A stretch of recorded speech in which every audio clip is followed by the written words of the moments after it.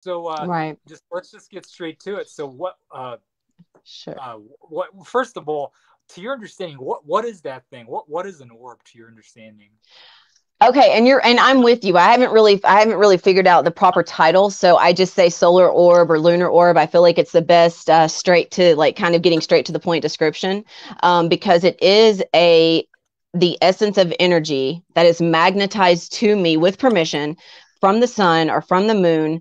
Or, of course, if I'm doing telekinesis outside, when we're speaking of like work with Gaia, like hydrokinesis, atmokinesis, stuff like that, I always ask permission before I connect.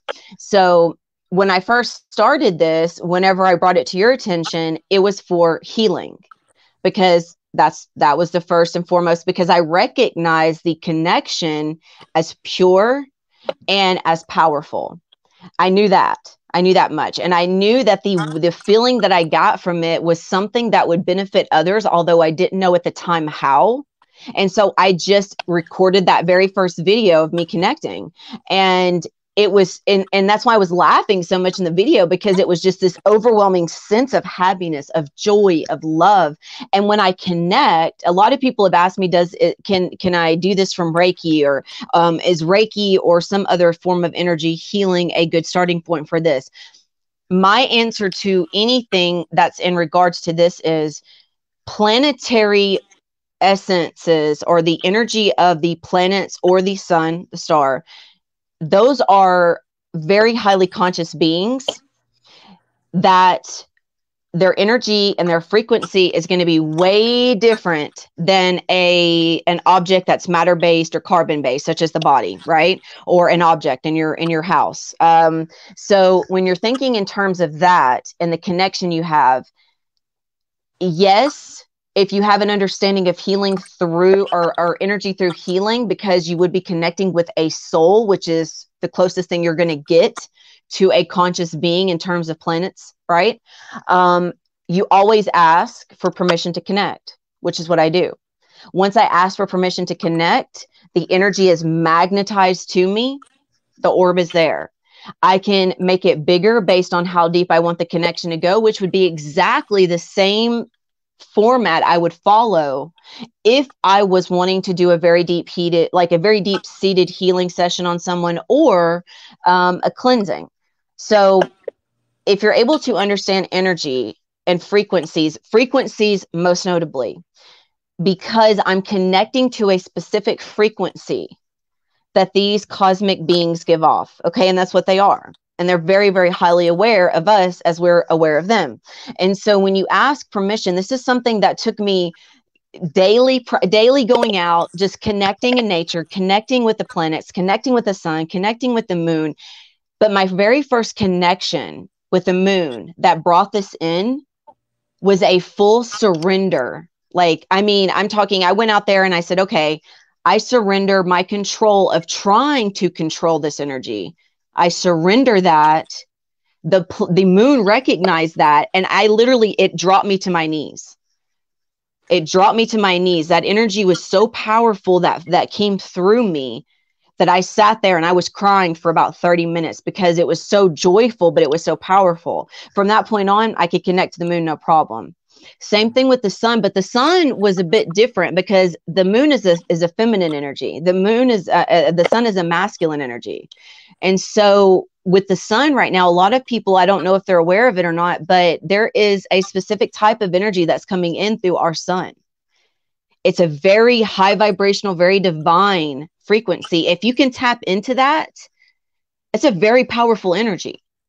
But all you have to do is it's with anything. If you want to connect to any vibrational frequency, you have to match that frequency. So if you're wanting to connect to something of that high of a vibration, that much of a divine vibration, you must be at the same vibrational frequency in order to magnetize that to you, to which you are attempting to attract. It's based in the law of attraction. Okay, unto which itself is attracted. So if you're wanting to attract a lunar orb or a solar orb, you must match the vibration of that conscious being.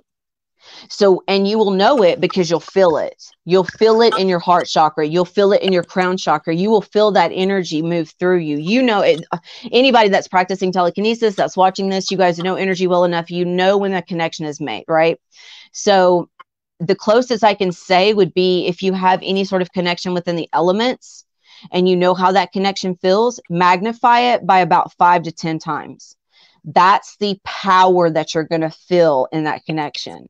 But it's a very, very, if you're not ready for it, it can be very overwhelming. And that's why it's very good to prepare yourself. Make sure that when you go into it, you're just simply open to receiving that energy, because they're going to send to you whatever your intent is behind it. So if your intent is in love and gratitude and to use that energy for good, as we all hope everybody is, then it's going to. Sorry.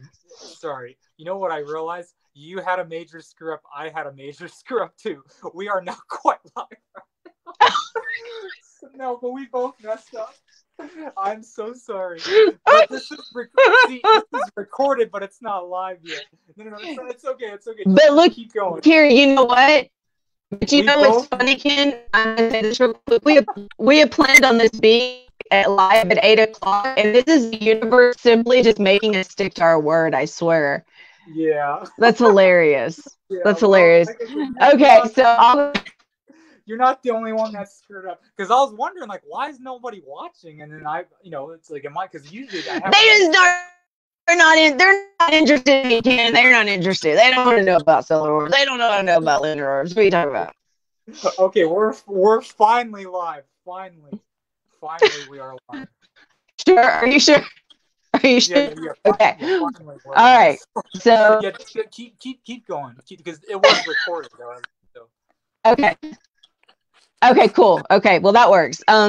So basically, hang on. Let me put my phone on do not disturb real quick, because I don't want anything to come in. Okay, so basically, what I was saying is that when you want to connect, when it's in terms of planetary, like the sun, the moon, you want your intent to be pure and to come from the highest vibration possible, because these conscious beings, that's all they know, right? The planets are conscious. So if you're at your highest vibration and you it's almost in a sense of, I would relate it to when I channel, where I'm still present, but I kind of move myself aside and allow whatever I ask to come in